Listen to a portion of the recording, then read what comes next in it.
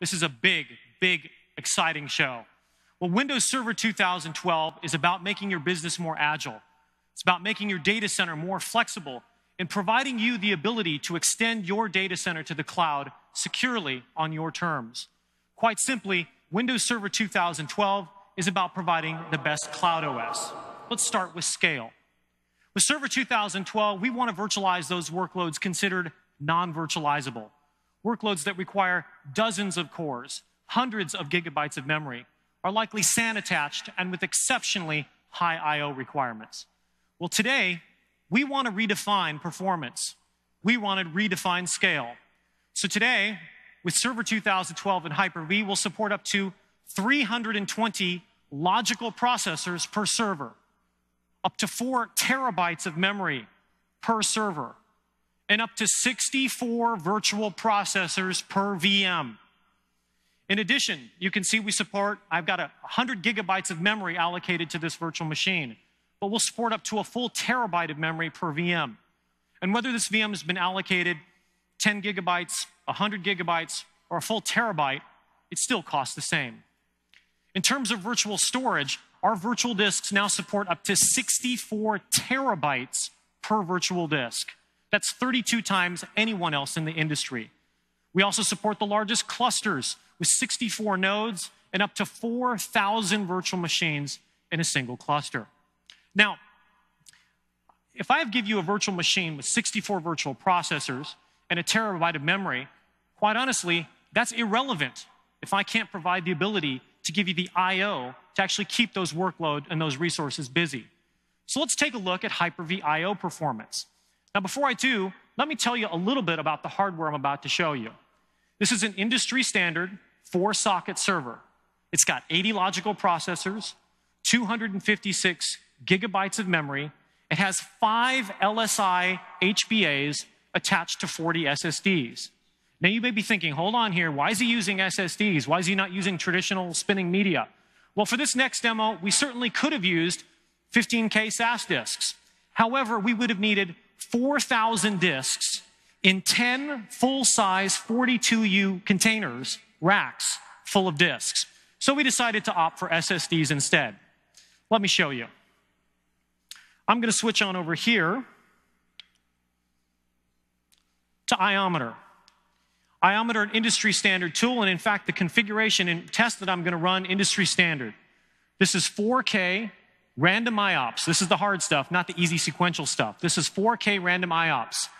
Queue depth of 32, 40 concurrent threads. By the way, the guys over at VMware claim that they can deliver up to 300,000 IOPS from a single VM. Well, let me show you, with Windows Server 2012, we're delivering 985,000 IOPS from a single virtual machine. Let me say that one more time. Over 3 times more IOPS from a single virtual machine.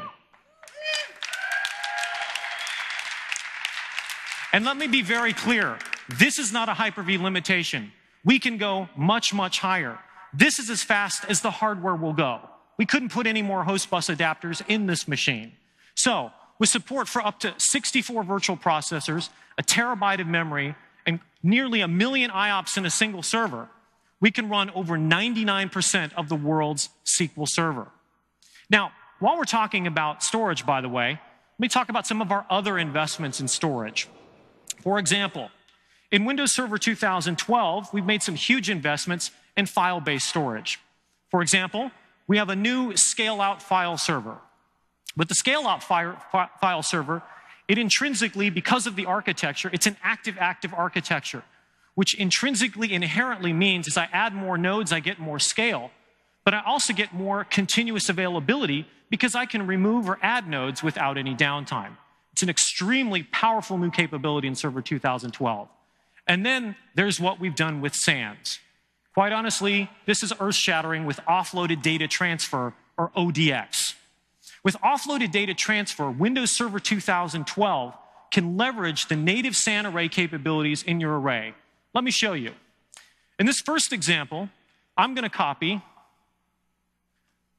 a 10 terabyte file from using non-ODX storage. Now you can see in this example, from CPU standpoint, I'm getting about somewhere between 35 to 40% CPU utilization. In terms of networking, you can see we are fully saturating Ethernet. We're getting about 78 megabytes per second. Not too bad, but in this case, the server is performing all of the copying. It's reading from the source and writing to the destination, reading from the source and writing to the destination. Well now, on split screen, let me actually copy the same file, 10 gigabyte file, using ODX-enabled storage. Now, make sure you don't look away. I'd hate it if you missed the demo here. Again, this is a 10 gigabyte file, and what are you seeing? You're seeing that I'm copying and getting over a gigabyte per second. I'm copying a 10 gigabyte file in 10 seconds.